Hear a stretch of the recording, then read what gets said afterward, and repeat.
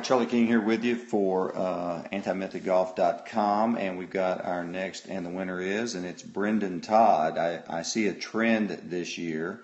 The University of Georgia Bulldogs are turning out great PGA Tour players. The stat I saw was that he is the 5th Georgia alum to win this year.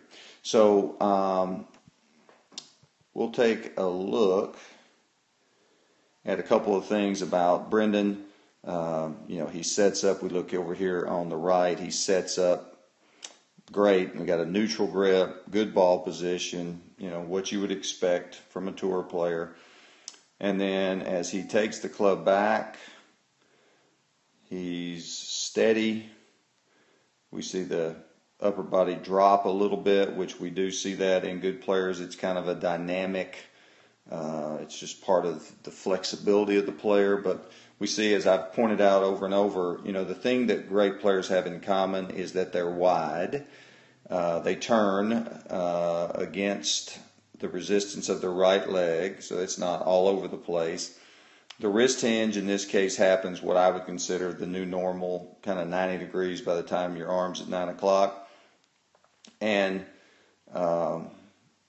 he gets to the top and he's turned, he's centered, he's wide, he's got wrist hinge. So all the things that we're looking for, and pretty standard. So not a lot different about Brendon's swing. Just a good swing, and then as he comes down, the wrist hinge actually increases a little bit. Once again, you see from where he started, his head is lower than where he started. We see that in a lot of good players. So you see the angle. Take note of that. We are storing up energy. We're retaining energy. We're not anxious to use it too soon. The handle keeps moving. So you see the thing we see over and over and over, the handle gets to the left thigh. The handle gets to the left thigh.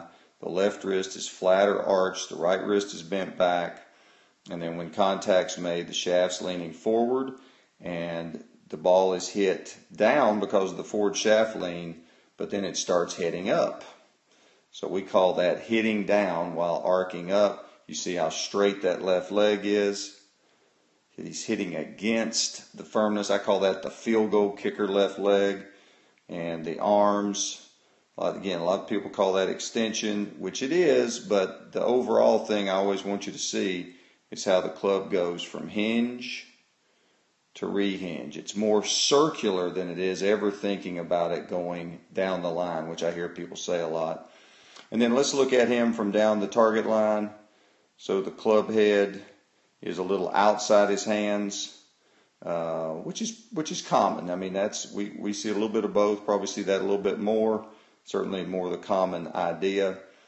His arms pretty much across his shoulders, which is what I would consider nowadays neutral. It's a little on the, a little bit on the flat side by old standards, but good. As he starts down, it's interesting to me, that club gets just a little bit laid off as he starts down, but you see all the angles in his spine. Again, head centered, and then as he comes down, the club gets to that bottom orange line, traces it down to the ball, which we see over and over and over.